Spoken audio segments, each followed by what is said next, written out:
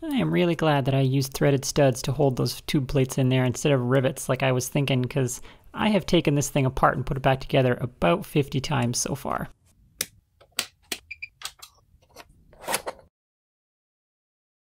Hello Internet, my name is Quinn and this is Blondihacks.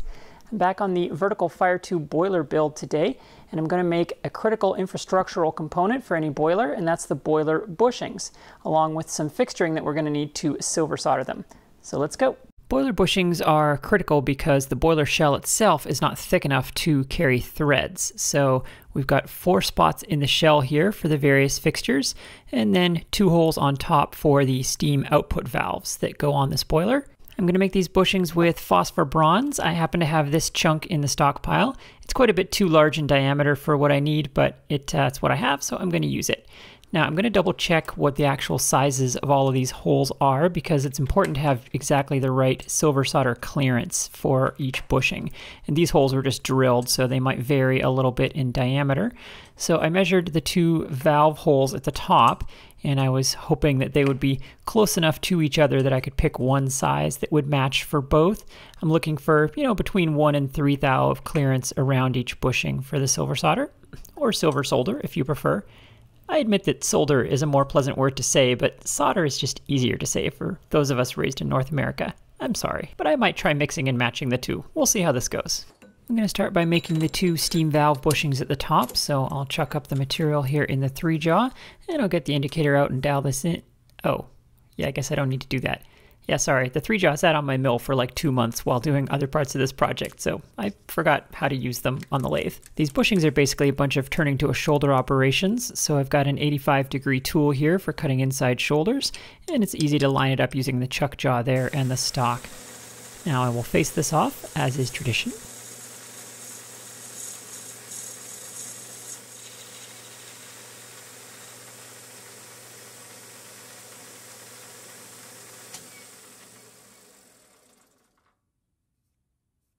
An easy way to get a precise length on the lathe is to set up an indicator right after facing.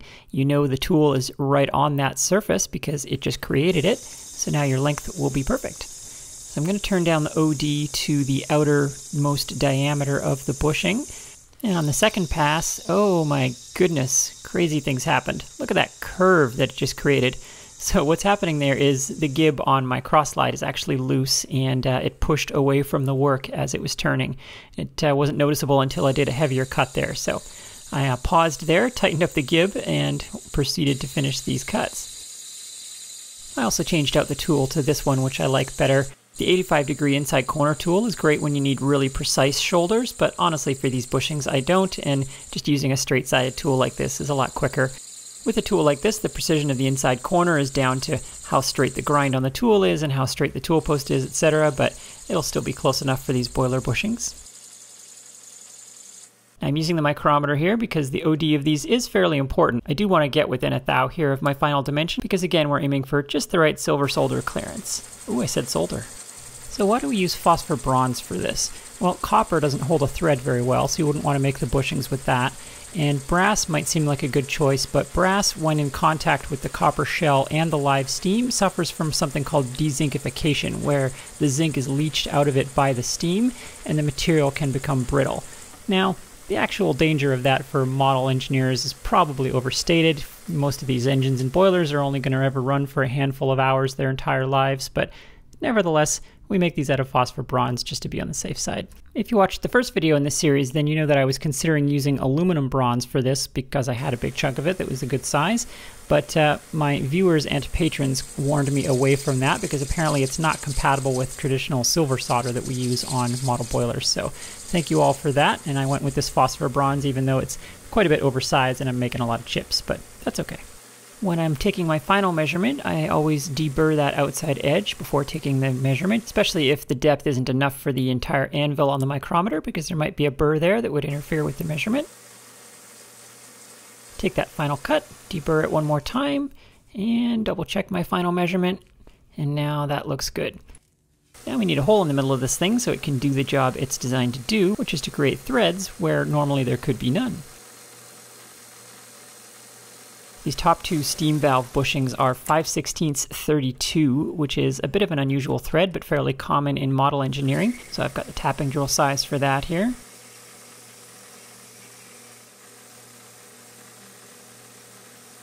I'm drilling deep enough for two of these bushings here. I'm going to make both of the steam valve bushings kind of at the same time, but not exactly, as you'll see here.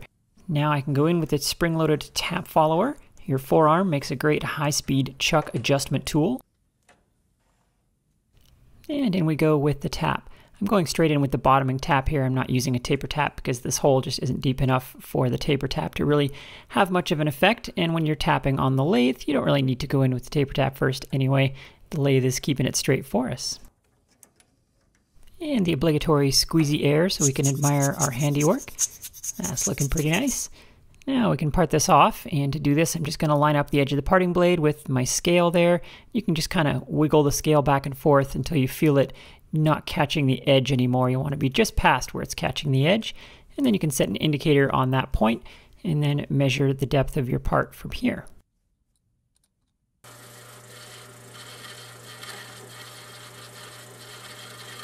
And in we go with the parting blade. I'll bring in a stick here to catch the part so it doesn't land in the chip tray, which definitely always works. And Yahtzee. Yeah, pick it out of the chip tray. So far so good. So I made two of those the same way after a little deburring. That's ready to go in the boiler. Now for the four bushings on the front, once again I'm measuring all four of them just to make sure that they're all the same size. And they aren't. There's two on opposite corners that are kind of noticeably different sizes. So I'm going to make them in pairs here, and I'll make sure to mark which ones go where. So I'll face off the mess left by the other two bushings. Now I considered mass producing these four bushings because as soon as you have four of something, it's worth starting to think about that. And I initially thought, well, maybe I can make all four of them at once just with the parting tool to create the narrow diameters in between each of the wider diameters. But I was kind of concerned that with all four parts, this material wouldn't be strong enough to withstand the parting blade at the end. So I decided to do kind of a compromise. So I'm going to square up the tool post, and I pulled out enough stock for all four bushings, and I'm going to turn down the entire diameter here to the OD of the four bushings. And I'm going to make them in pairs, and I'm going to do it in a way that leverages the thickness of the stock. So you can see how I've turned down enough for two of these bushings, and then by leaving the rest of that stock thick, it's going to provide the support needed for the other two. And the other advantage to doing it this way is that it allows me to make all four bushings in one chucking, which allows me to maintain concentricity. Now, perfect concentricity is obviously not important for boiler bushings, but this is a good technique to practice for future times when it might matter quite a bit. Anytime you can do something in the 3-jaw chuck with one chucking and maintain your concentricity, that's a big win. So I'm sneaking up on the dimension for the first one here, but this will save me time later. Once I get the dimension perfect, then I make a note of the cross-slide hand wheel and go ahead and tap those threads. Now I drilled deep enough for all four bushings, and I'm tapping as far as I can now. My tap is only long enough for two of these bushings at once, but I'll tap all the way down. So I have four bushings drilled and two of them tapped at this point.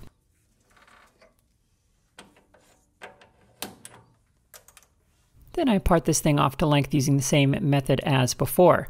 So now you can see hopefully here how I've got enough support there with the thick stock still in the chuck, and I've only got a little bit of effective stick out with the very small diameter here for making these two bushings. So by making them two at a time, I'm leveraging the thickness of my stock there, and then I don't have to move the stock in the chuck, and so I've maintained concentricity throughout all of these steps.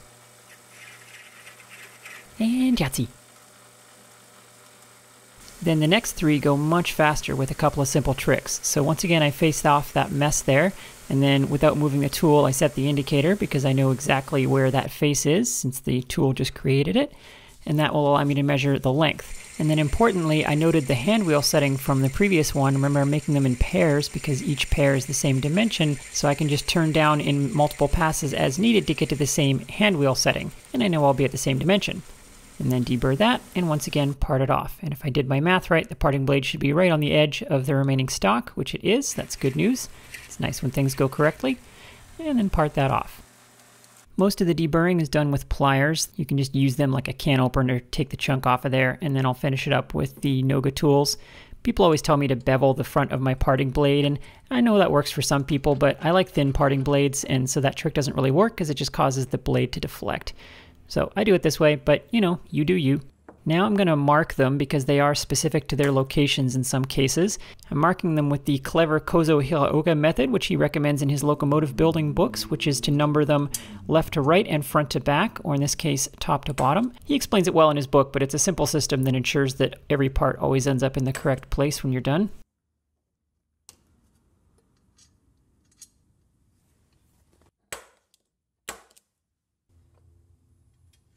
There, job done, right? Not so fast. We need plugs to go in these bushings for hydrostatic testing in the future. These plugs will also be useful when silver soldering. So we need 4 of them, and luckily all 4 of these are identical, so we can make these in a very quick method, which I'll show here in a moment. So I'm turning down some hex bar stock to the diameter of the threads there in the center, which is 1/4 for the front bushings. I'm sneaking up on the dimension here once again and noting the cross-slide hand wheel, and then cutting the threads on there. Now, the cool thing about brass is that it's very easy to cut, which we're going to leverage here in a moment. But I'll start by parting off this first one. I'm going to go in part way, so to speak, and go ahead and deburr the back side of that with the file just to make them a little more pleasant to handle. And Yahtzee. Now, the cool thing is for the next 3, because this is brass and you can cut pretty much infinite depth of cut with it on even a small lathe like this, just go ahead and turn that cross slide right to the final dimension, and look at that magic. Yeah, we can make chips like a big girl lathe in brass. We just mow that right down to the final dimension. It's like a 250 thou depth of cut, something like that. It's very exciting for a hobbyist to make a cut like that.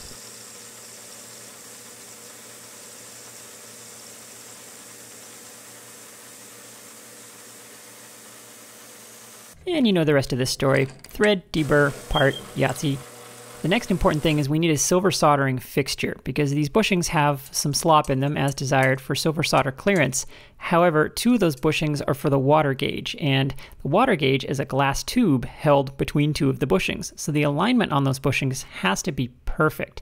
How do we do that? By making a fixture to maintain the alignment of those bushings during silver soldering. I'm going to do that with a piece of steel, and the only scrap I could find was this really miserable chunk of demon steel that I think was welding practice and some other stuff. I don't know. This is hot rolled steel plate, so I'll use my odd leg dividers here and scribe the steel surface directly. You've often seen me do this with layout fluid and using my calipers to mark the fluid, and in that case I'm not scribing the surface, so please stop commenting about how terrible that is. I'm only scratching the layout blue on the surface. In this case, however, I'm going a little deeper, so using the carbide tipped dividers. And I cut those out with the portable band saw. These cuts don't have to be very good, so just freehanding those. The one cut that I do want to be straight is the cut between the 2 pieces down the long side, so for that, using another piece of scrap as a straight edge for the bandsaw works very well. It works best if you leave your straight edge piece a little bit above the surface, so you have something to line this edge of the saw blade up when you start, and then just run that right down the straight edge. And this works better than you might think. You might expect, oh, it's going to dig into the straight edge, but the blade actually wants to follow the path of least resistance, so it tends to just make a straight cut when you do that. It works surprisingly well. Quick deburr, and we're going to need some holes in these that are the precise distance apart that the bushings are in the boiler, which fortunately I know that distance from my drawings. So what I'm going to do is just gang drill these together because the 2 pairs of bushings are the same distance apart. So I'm going to clamp them together with these shop-made toolmaker's clamps. I have a video series on making these clamps if you're interested, and the drawings and models for them are available on my Patreon if you would like to make a set yourself. And I got some sacrificial parallel scrap there from the junk bin, which happens to be narrower than the stock, which is very handy, so I can clamp that in there like so. This clamping isn't great, of course, because the edges of that stock aren't very straight, but that's okay. It'll be good enough for a light drilling operation like this. And I will roughly mark the center once again with the odd leg calipers. You just flip it around and mark both sides, and it'll kind of split the difference on the error. Now I'm going to mark one side and zero the DRO there, making sure there's room for the drill next to the clamp, and then I'm going to run down to the other side the prescribed distance using the DRO, and then make sure that I'm going to clear the clamp there as well. If not, I can just shift these holes a little bit one way or the other. It doesn't matter where the holes are on the stock, of course, it just matters that they're the exact right distance apart. So with those both center drilled, I can then just go in with my final clearance drill size. Again, dimensions not critical here. I'm just wanting to make some holes.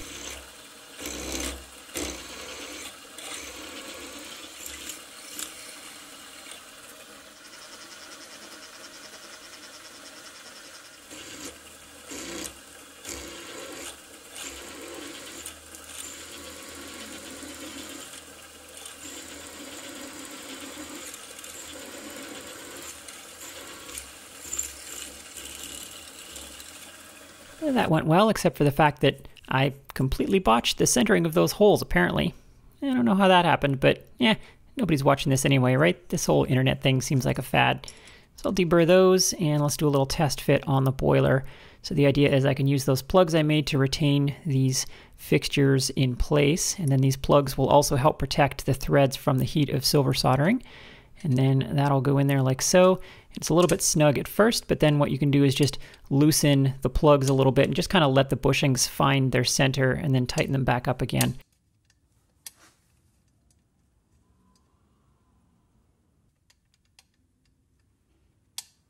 And that looks good. And I'll do the other one the same way. Now we need some way to retain those because they're going to tend to fall out of there. For that I have this stuff. This is titanium wire, which sounds very exotic, but it's actually really inexpensive. And this stuff is recommended for jobs like this because it can take the heat and silver solder does not stick to it.